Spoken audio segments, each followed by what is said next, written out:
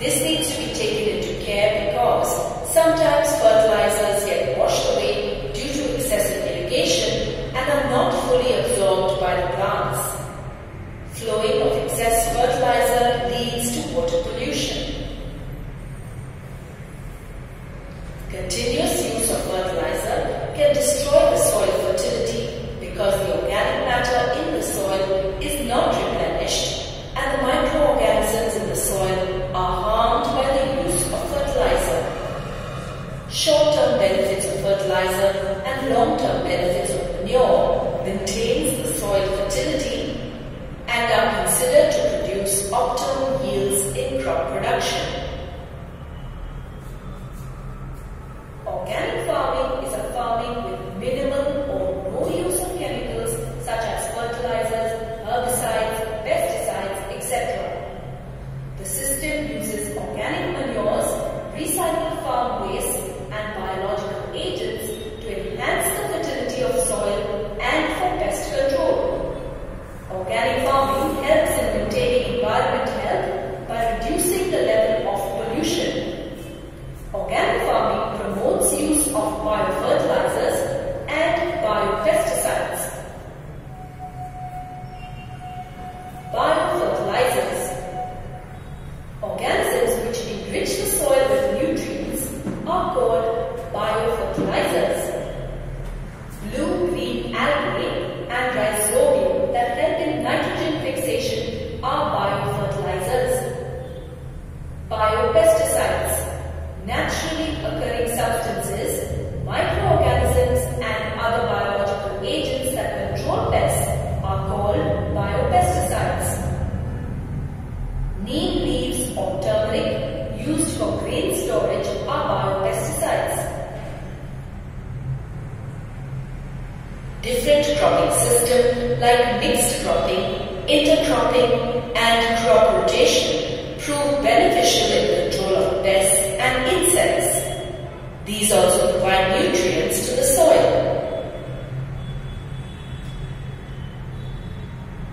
Irrigation.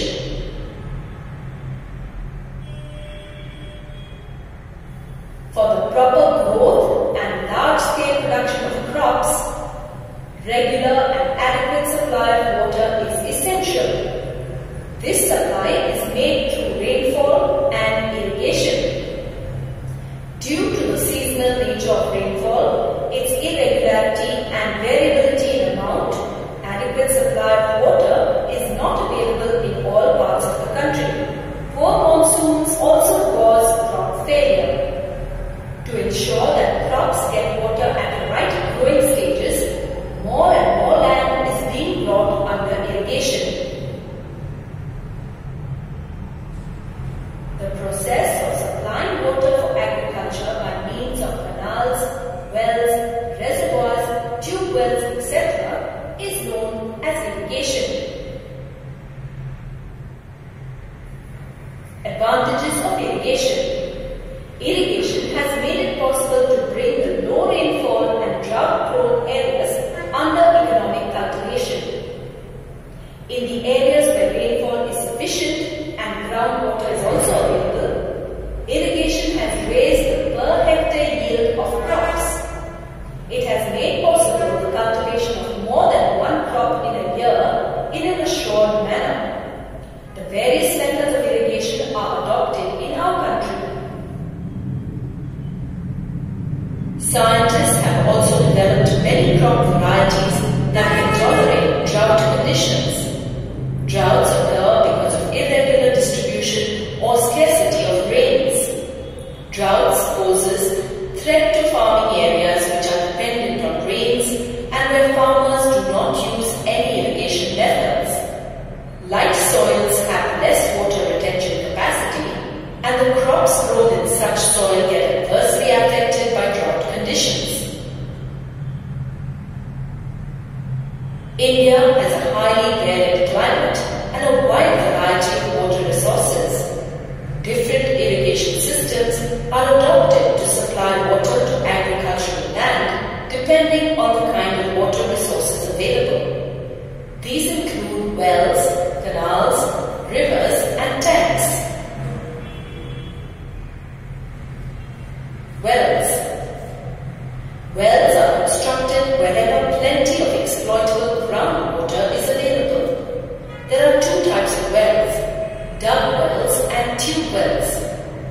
dug wells, water is collected from water-bearing strata. Tube wells are constructed by setting down a pipe penetrating through the soil deeply and pulling the water from the deeper strata. From both these wells, water is lifted by pumps for irrigation. Canal irrigation. In India, irrigation on extensive areas is carried out with the help of canals. The main canal receives water from different sources like reservoirs or rivers and is branched further for irrigation. River lift system. In areas where canal flow is insufficient or irregular due to inadequate reservoir release, the lift system is more rational measure. In this system, water is directly drawn from the rivers for irrigation by pumps. Tanks. Tanks are small storage reservoirs which intercept and store the water from smaller catchment areas. Rainwater harvesting and watershed management are fresh initiatives for increasing the water available for agriculture. Construction of small check dams increases the level of groundwater. The check dams stop the rainwater from flowing and reduces the soil erosion. Cropping pattern.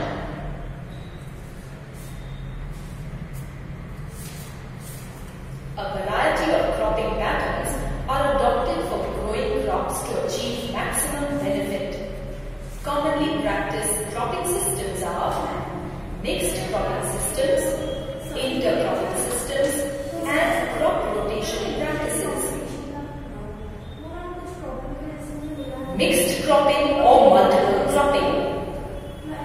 Mixed cropping is the practice of growing 2 or more crops simultaneously on the same piece of land. It is also known as multiple cropping.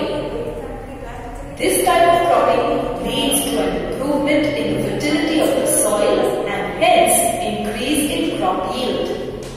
The two selected crops grow simultaneously supporting each other. Mixed cropping is an advantage against crop failure due to abnormal conditions like climatic conditions, attack of diseases, etc. Some successful mixed cropping practices are soya bean and pigeon pea, maize and udar dal or black gram, groundnut and sunflower, sorghum and pigeon pea, wheat and gram. Intercropping. Intercropping refers to growing more than one crop in the same land area in rows of definite proportion and pattern. A few rows of one crop alternate with a few rows of the second crop. The crops selected are such that their nutrient requirements are different. The goal of intercropping is to produce a greater yield on a given piece of land by making use of resources that would otherwise not be utilized by a single crop. Some successful intercropping practices are bajra and cowpea, cotton and mung bean, soya bean and maize. Crop rotation. Growing one type of crop continuously in the same piece of land for years together result in depletion of land's fertility due to nutrient deficiencies and increase in disease in crops. Therefore, the rotation of crops is absolutely essential.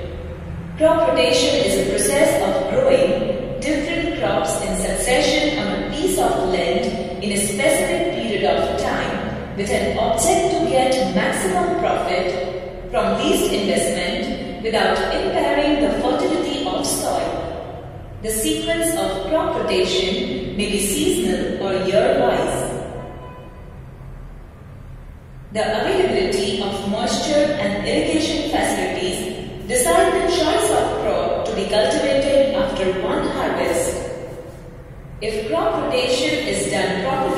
then more than 2 crops can be grown in a year with good harvest.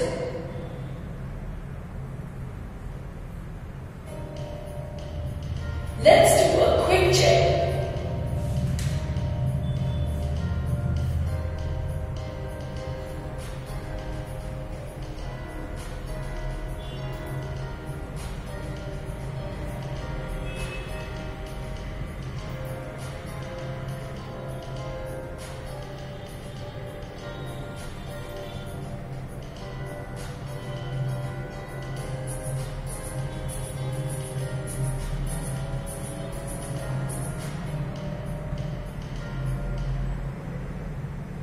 Crop protection management. Crops are infested by various pests like insects, weeds and diseases. If pests and weeds are not controlled at a proper time, they can disrupt the crops so much that most of the crop is lost. The unwanted plants which grow with a cultivated crop in a field are called weeds. Example, xanthium, gokru and Parthenium, garter grass, wild oat, grass, argyro. The growth of weeds in the crop fields is harmful because they consume a great amount of nutrients, water, sunlight and space which are meant for the crop plants. Growth of weeds tends to reduce the crop yield and lower the quality of food grains.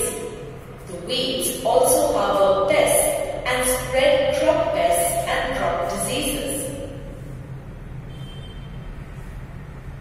Therefore, it is important to remove weeds from cultivated fields during early stages of crop growth as it is essential for good harvest. Generally, insects and pests attack the plants in 3 ways. 1. They cut the root, stem and leaf. 2. They suck the cell sap from various parts of the plant. And 3. They bore into the stem and fruits. They thus affect the health of the crop and reduce yields. Diseases in plants are caused by pathogens like bacteria, fungi and viruses. These pathogens can be present in soil, water and air. They are transmitted to crop plants through soil, water and air. Thus, weeds, insects and diseases can be controlled by various methods. Spraying pesticides is one of the most common methods used to control weeds. Pesticides include herbicides, insecticides and fungicides. The chemicals are sprayed on infected crop plants or used on seeds and soil. Excessive use of these chemicals can harm the crop, which is not infected, and even cause pollution. Biological control of pests and diseases is a method of controlling pests and diseases in agriculture. This method relies on natural predation rather than use of chemicals.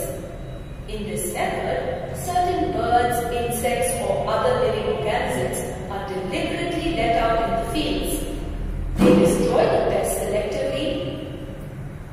These methods are very specific for a particular pest. Biological control is a very slow process. There is less danger of impact on environment and water quality. Weeds can also be controlled mechanically. The pulling of weeds is the best physical method of their control. Other preventive methods such as proper seed bed preparation, sowing of crops, intercropping and crop rotation help in weed control. Use of pest-resistant varieties and summer plowing are measures to control the pests. Summer plowing is a method wherein the field is plowed deep during summer, that is, from the month of May to June, to destroy weeds and pests.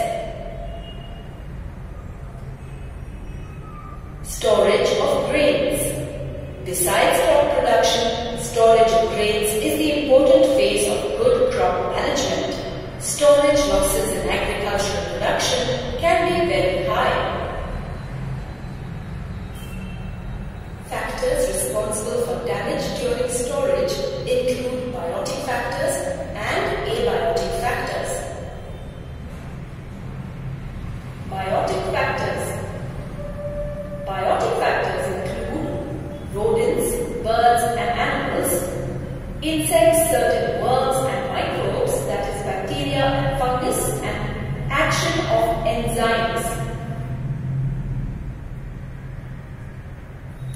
Abiotic factors.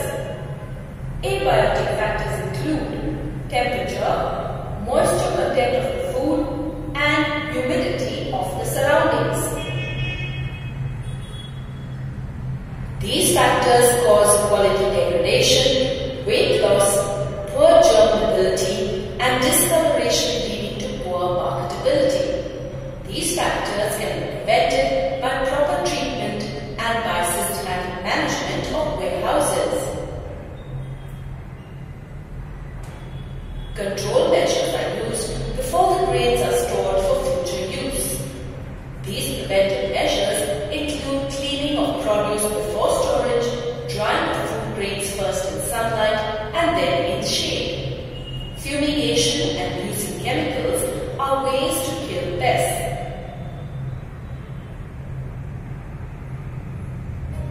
Let's do a quick check.